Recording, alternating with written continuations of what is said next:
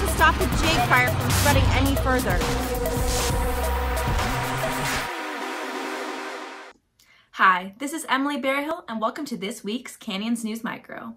Since the COVID-19 pandemic has spread across the globe, Santa Cruz law enforcement have been working tirelessly every day to keep everyone safe. Since the pandemic, it's been harder to keep those who have been committing crimes to not commit them again. But thanks to California's zero bail policy, those who are committing misdemeanors and lower level felonies will have zero bail in order to limit the amount of inmates that are in jail statewide.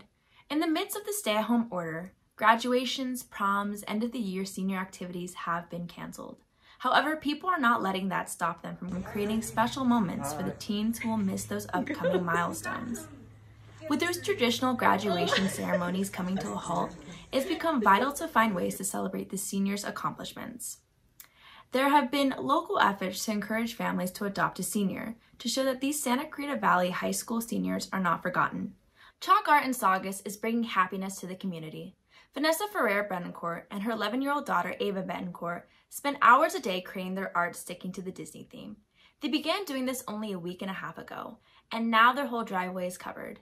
They didn't think this was going to be a big thing, but are surprised to know how many people are enjoying it.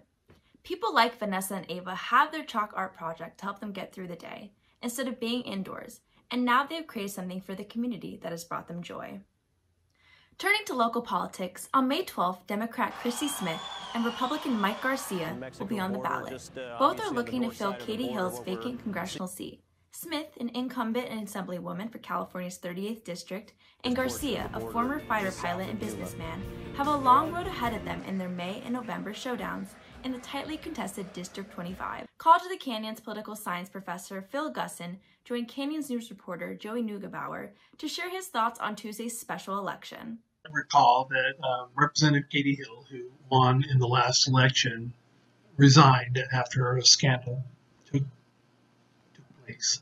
And so, as a result, her seat was empty. There was nobody representing the 25th Congressional District.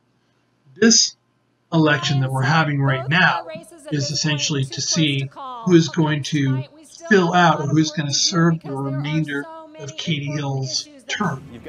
Then in November, we'll have another election to see who's going to serve as the representative for the 25th Congressional District for the next term. So we're just filling out the last of Katie Hill's term right now.